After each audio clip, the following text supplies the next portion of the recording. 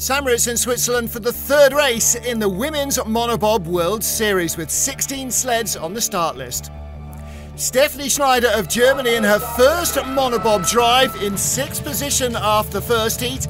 A good strong start from the former brakewoman who's been on the back and the front seat of a two-man sled. Now a new track record in the second heat.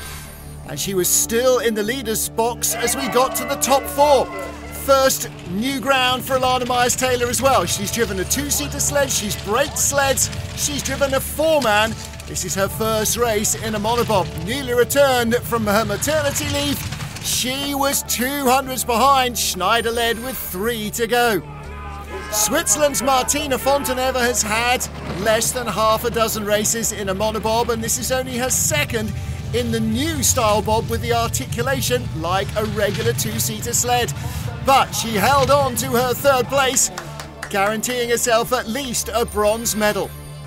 2016 Youth Olympic champion Laura Nolte won her title in monobobs, but they were very different to the current generation.